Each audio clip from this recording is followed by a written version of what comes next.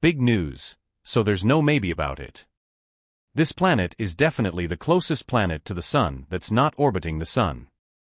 Earth is our paradise in space, although 7 other planets, a plethora of moons, and countless smaller dwarf planets make up our solar system.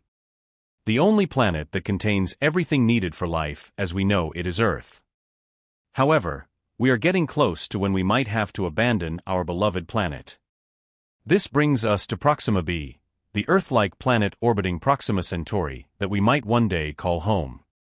But a discovery made by the James Webb Space Telescope has raised suspicions and led researchers to question the purported existence of the planet orbiting Proxima Centauri. It may be damp like Earth and look like Earth, but is this planet our sole hope of avoiding what would otherwise be the certain destruction of everything that mankind has labored to accomplish? Could we actually live there? Join us as we explore James Webb Telescope's terrifying discovery on Proxima b. After 6 years, nearly every location in our solar system was considered a potential habitat for life for hundreds of years. The findings from spacecraft missions to other worlds altered that perspective. Only the Moon, Mars, and maybe some of the larger moons of the giant planets Jupiter, Saturn, Uranus, and Neptune might support a long-term settlement. The giant planets themselves have no hard surfaces to walk on, and several of their moons are inhospitable to life. While humans have visited Mars and the Moon, NASA research suggests that only Callisto, the larger moon of Jupiter, and Titan, the larger moon of Saturn, could be habitable for an extended period of time. Smaller moons of gas giants Jupiter and Saturn have such light gravity that an explorer's muscles would gradually weaken over time due to the intense radiation fields emanating from the gas giants. That leaves us with Mercury and Venus. Due to its proximity to the Sun, Mercury cannot sustain life as we know it. It is showered in sun radiation and has an average surface temperature of 800 degrees Fahrenheit. Venus is even hotter than Mercury. Lead may be melted at the average surface temperature. The atmosphere is 90 times more pressurized than Earth's atmosphere, which is extremely painful. Can we rule out the possibility of alien life? A significant portion of the motivation for space exploration is to discover the answer. Planets change, that much is certain. Earth today looks nothing like it did over 4 billion years ago when life began. The movement of Earth's surface by plate tectonics has created the continents we see today. A shift from carbon dioxide to nitrogen and oxygen has occurred in the atmosphere. The ocean salinity has also changed throughout history. Due to these changes, all traces of life's origins have been erased. The Earth's magnetic field is created by conductive material located in the center of the globe. Solar wind, which is a powerful wind that could otherwise wipe out Earth's atmosphere, is repelled by the magnetic field. Auroras, such as the famous aurora borealis, often known as the northern lights, are formed when a portion of the solar wind is diverted to the poles in a safe way. Creating life and keeping it alive for an extended period of time until it develops intelligence may depend on these unique Earth qualities or a mix of them. Stromatolites, or fossil mounds, are among the earliest pieces of evidence of life on Earth.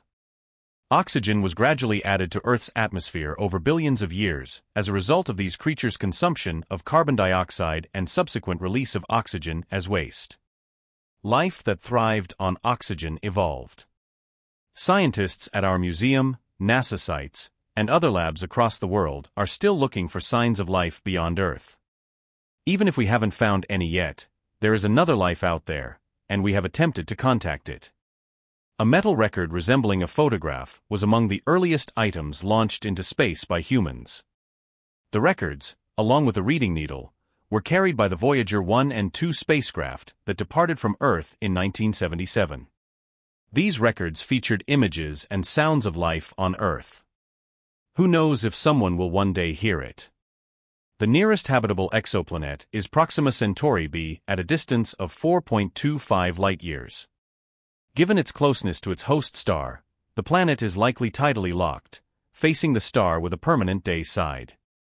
How likely is it that Proxima b may support life? That intriguing subject keeps popping up. Harvard University physicist Avi Loeb and astronomer Laura Craidberg propose using the JWST to discover solutions. Scientists can use the JWST to study patterns that suggest the existence of water or an atmosphere on Proxima b, because it can capture infrared light reflected off the surface. As astronomer Ed Turner points out, though, just because something has an atmosphere doesn't mean life exists there. Like Venus, Proxima b may have a thick atmosphere and scorching temperatures. Even yet, the method proposed by Loeb and Craidberg is still our greatest bet for getting a look at this habitable planet. When looking into Proxima b, scientists mostly use infrared image analysis. The finding of extrasolar planets is made possible by the JWST's formidable infrared vision, which captures reflected infrared light. Scientists can determine if Proxima b is encircled by an atmosphere or contains water by analyzing these photographs for patterns. This revolutionary method opens up a world of possibilities and lays the groundwork for future planetary research. Discovering how much water is on Proxima b and whether or not it has an atmosphere are the primary goals of the probe. Potential habitability on Proxima b is boosted by the probability of water on the surface. Furthermore, an atmosphere may disperse heat to the planet's dark side, while protecting it from the extremely hot surface. Determining these elements becomes critically dependent on the JWST's infrared image analysis capabilities. However, due to the complexity of planetary atmospheres and the limitations of modern technology, getting definite answers is still tough. According to recent calculations, the deepest exposures of JWST would be able to detect thermonuclear explosions on Proxima b that emit energy equivalent to more than a megaton of TNT. We might direct the telescope to look for strong thermonuclear explosions on the closest inhabited planet, even if these were primarily concerned with finding the earliest stars in the early cosmos. To conduct a thermonuclear search, two obstacles immediately spring to mind. Since thermonuclear battles on Earth are so rare, the first criterion is that the explosion and the observing period must coincide in time, after accounting for the time it takes for light to travel. Second, the amount of energy released would be comparable to that of strikes with meteorites larger than 30 m. Such collisions happen just once every 200 years on Earth. No asteroids larger than 98 foot will be able to impact Proxima b during the JWST observation run, unless the planet is encircled by a dense cloud of them. Rocket launchers are another peculiar light source. The Starship rocket operated by Elon Musk's SpaceX is our most powerful rocket and uses many kilotons of methane fuel each launch. Even at the distance of the nearest star, Proxima Centauri, JWST will not be able to detect this, which is the same as a few percent of a megaton of TNT over a long launch period. It is possible that these detecting challenges will resolve Fermi's paradox in a way that is satisfactory. Technological signals that are more easily detectable, such as those imagined for Kardashev Type 2 and 3 civilizations, which harvest all the energy from their host star or galaxy, should be regarded as wishful thinking, akin to Disney World's Prince Charming or the view through the metaverse goggles where virtual reality meets our desires. Naturally, a technical device's terrestrial visit offers the finest chances of real detection. If the alien spacecraft was decommissioned billions of years ago, it would crash into Earth's atmosphere like a meteor with an unusual composition and look like it came from another planet. Some interstellar objects with exceptionally great material strength could be fragments of ancient broken Dyson spheres, assuming the improbable existence of Kardashev Type 2 civilizations. Atmospheric conditions are a key indicator of a planet's habitability, but they are not an assurance that life exists there. According to astronomer Ed Turner, life as we know it cannot exist in an atmosphere as dense as Venus's. Thus, Proxima b's atmosphere alone does not establish that the planet is habitable.